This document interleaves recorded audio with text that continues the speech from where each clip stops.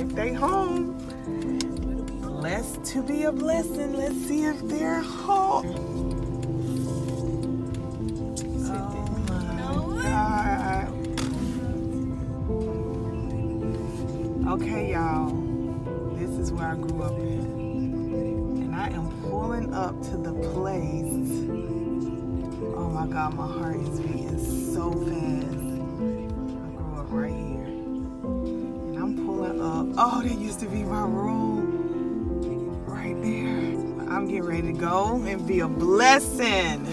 I don't know who stay here, but they getting ready to get blessed with $200.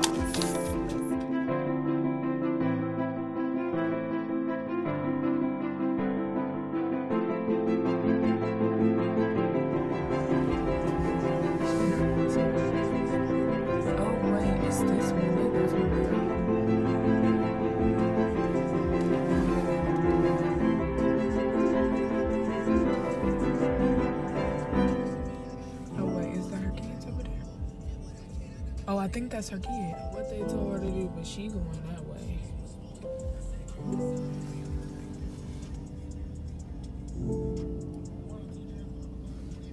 So no one was around back, so I came back around to the front and I knocked on the neighbor's door and I let her know that I grew up in the home next door and I just wanted to be a blessing. As I gave her the $200, she came outside and gave me the biggest hug.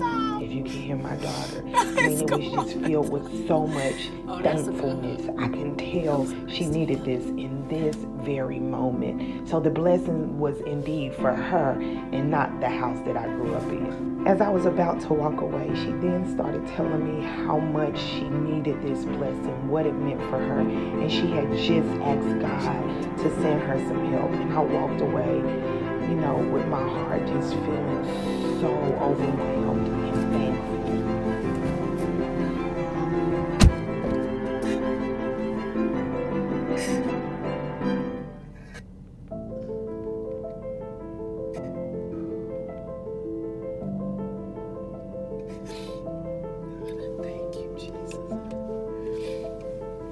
I went to her door.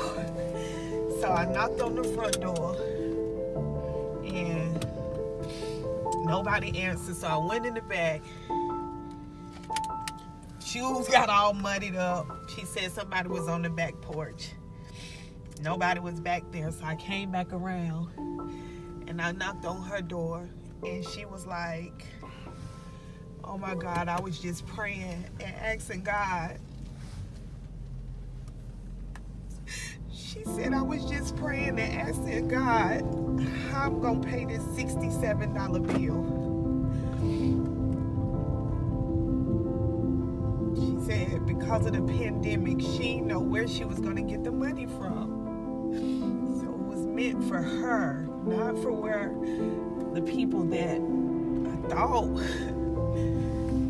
She was crying and her daughter said, Ma, you see, God just came through and blessed you.